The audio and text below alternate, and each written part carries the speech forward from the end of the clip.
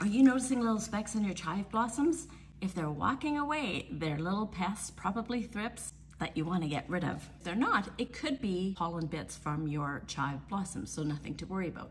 And even the thrips, or those little bugs, they're not actually harmful to us, but I get it, we just don't want to eat them.